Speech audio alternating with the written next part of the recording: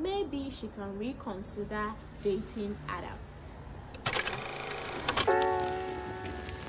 Adam was contemplating whether to choose Evelyn or to choose Iris. Like, he's caught in the middle of these two beautiful ladies, and he's a gentleman too. Hey guys, welcome back to Sahara Movies. My name is Lydia and I'm your host for today. Today I'm talking about Adams, Evelyn, and Olive. No, I think Adam is rather in the middle of it. So Adam had feelings for Olive, Olive vice versa, but Olive wanted to concentrate on her education. Evelyn comes into the picture, also starting to flirt with Adams. Now Adams is confused. Okay, I like someone, she doesn't like me. Someone likes me, why don't I give my heart to the person who likes me? And he's all confused. Like, Adam is right now, he's the most confused person in this series now. He's very confused because deep down in his heart he wishes to date Olive, but then on the other hand, Evelyn is always coming like in between. Like, Evelyn is always, you know, there are some people who are always coming, you don't even know where they come from, they just pop up out of nowhere. And Evelyn is such a person. So right now Adams doesn't really know who to choose, because the person you want doesn't want you, and the person you don't want wants you. And usually people go for people who want them, unless you are strong and you want to, you know, be the one to fight and all that, and you go for people you want. So I feel that now that Olive has been dropped out of Brown University, maybe she can reconsider dating Adam.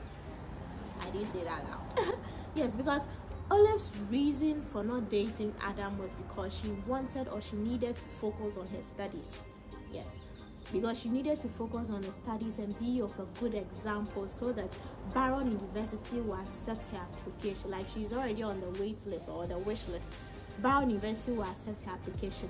But then now Brown has dropped her out of the list. Would she consider going back to Adam? Because if the main reason why you snub someone is because of education, or it's because you wanted to pursue a particular goal, now the goal has been sabotaged. I don't want to use the word sabotage, but you know, there's be a challenge with the goal. Does it mean that she will go to Adams for emotional comfort? Like, sometimes we all really deep down need emotional comfort, and right now it's like, right now she's not really fighting for anything. Academically, she's naturally good. We know Olive is academically good, but her issue is she cannot combine dating or thinking about a guy to books. Like, she just can't combine these two. It's like oil and water for her.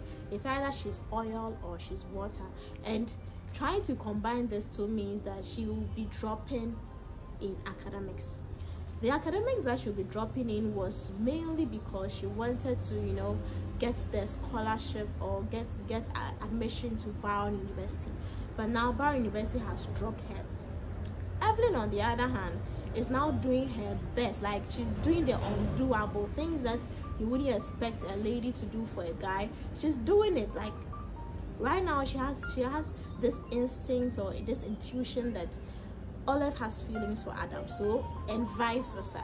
So she wants to do all her magic, all her possible means to get in the way, to make sure they don't come together or they don't live together. But Evelyn, deep down, I believe Adam knows that Evelyn is not to be trusted. I believe Adam is very sure that Evelyn is not someone to be trusted. But then everybody needs emotional comfort, someone who you can go to when you are drained emotionally, when you are drained psychologically, when you are drained mentally. And if Olive is not willing for the hugs, you know how important hugs are. If Olive is not willing for the hugs and Evelyn is willing to give the hugs, why don't I go to Evelyn? So I think the battle has just begun between Adam, Olive, and then Evelyn, because now Adam would have to choose between the two. Someone like Evelyn, who is hunting him down, and Olive, on the other hand, who wants to play hard to get, or who doesn't really mind, because she believes that getting involved in relationships makes her distracted in school and in academics. That is the most important thing. Yeah. So let me know what you think about Olive's situation now that she has been dropped from biodiversity. It's a big disappointment to all of us. You know, I saw how Olive's mom she just broke down. It really broke her down. But I don't blame Olive so much. No matter how intelligent or no matter how you believe in someone, I keep saying that we are all humans, and there's one thing that you can never get. It happens when you least expect. We are not robots. We can disappoint. Even robots sometimes disappoint. So I think that Olive's mother really called for this, because I don't see why she'll involve or she'll let her daughter, she'll include her daughter's name into a stand-up case without seeking her consent. And I feel that if she was observant enough, she would have noticed that Olive was being unstable in the house. Like, yeah, you know, that's how close you get to people, for people to read what you are really going through without they telling you. So now there's a lot on Olive's plate now. Right now, she doesn't have time to be doing Iris's game on hunting down Gloria and all those childish games.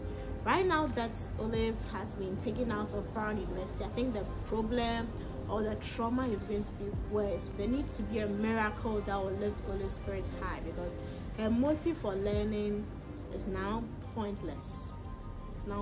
And this is very painful. It happens to all of us. It happens to the best of us. Sometimes we think that we are going and then we just drop, and when we drop, it's so hard to get back on it. Like, it's so really hard to rise back up. I'm wishing all the best to Olive. It's going to be a very tough time for her, extremely tough for her, because right now the person like her mom, who she used to cry to and then ask for, you know, advice and all that, she's also going into a new relationship, and you know, the excitement and all that, she wouldn't really have the time. And even aside that, you wouldn't really get the advice that as a teenager you need. Even though your mom has passed away, there's some advice that your parents cannot give. Honestly, it's your peers that become the best examples in giving those advice. And Esther, on the other hand, someone Olive also cries to, there's also having actually who they talk 24/7. So Olive is now a lonely person, like extremely lonely now. Looking on the left and on the right, it's like she has no one. I don't know if she'll confide in Maria. Maria is a very reliable person. She's trustworthy. I don't know if Olive will confide in Maria so that she can express what she's really going through to Maria. Let me know what you think about Olive, Evelyn, and then Adam. How their relationship is going to be like. Right now that Evelyn is faking it, how long is she going to fake it? Or she'll eventually come to tell the truth, or what really is going on. I'll end here for today. If you are new to this channel, please do well to subscribe for more videos and more updates. Till next time, bye.